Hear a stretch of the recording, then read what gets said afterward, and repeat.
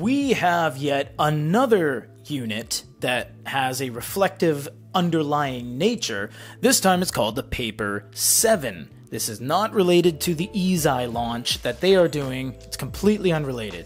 They have the Paper 7, they have the book folio, and look, a pen. We have no idea any information on this so far. We are simply going to unbox everything, see what everything looks like, how it feels, and do a first-time boot up just to see if the pen works and see if there's any other pen integrations from Wacom or EMR. Then we'll hit you up in a future video.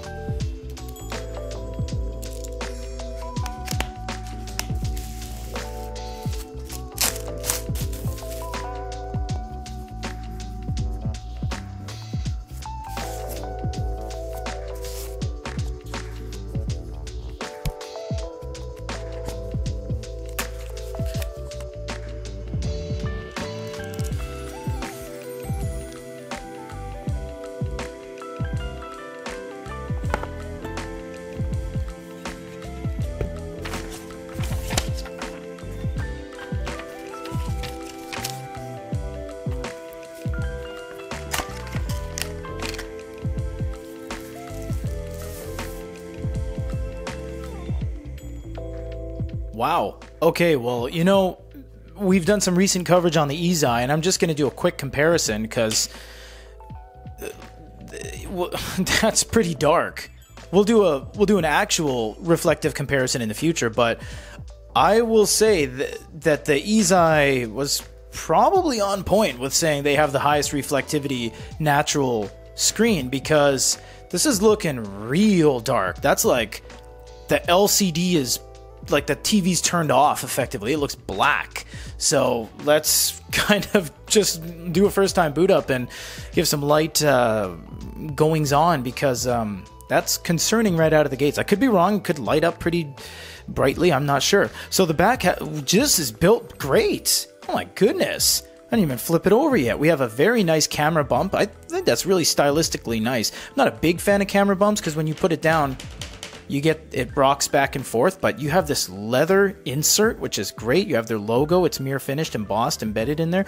You have an aluminum block around there. The top has the power button. This has the volume up and down. You have a microphone. You have speakers. You have USB-C. This looks great. Does this snap to the side? I don't think it would. Right? Oh, it does. Wait, what? Oh, that's weird. Wow, what an odd place for it to snap. Does it snap on this side? It doesn't. Does it snap on the bottom?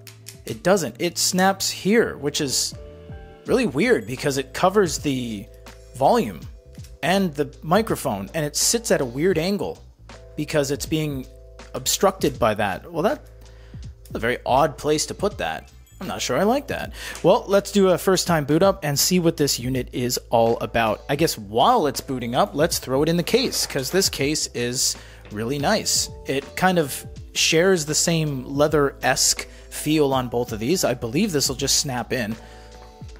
So we'll snap that in like that. There you go. Wow, what a nice little package. This is good. This is really good. Actually, the stylus loop got covered there. There we go. You want to do this, and then hopefully this should slide in if I can open it. It's very fresh, so this might need a little working. There we go. Sweet. You know what? Not bad, not bad. I'm not a fan of it snapping to the side in a weird place, but oh my goodness, yeah, this is really dark. Very, very dark. Okay, let's buzz through all this and see what's up. Alright, we've used a lot of RLCD in our day, by the way. We've used several Eizai products. We have used the Hisense Q5. We've used the Daylight. We've used a lot of things. The Hanwang, Hanspree. I'll tell you, this is extremely dark. It is in color, which is kind of nice. And you see when it does have light, when it's good, it's great, basically. And then away from it, that's not even really in a dark room because we have studio lights and that's dark. And it's gone here. Look at this. You don't even tilt it 45 degrees and it's gone. I can't even see it anymore.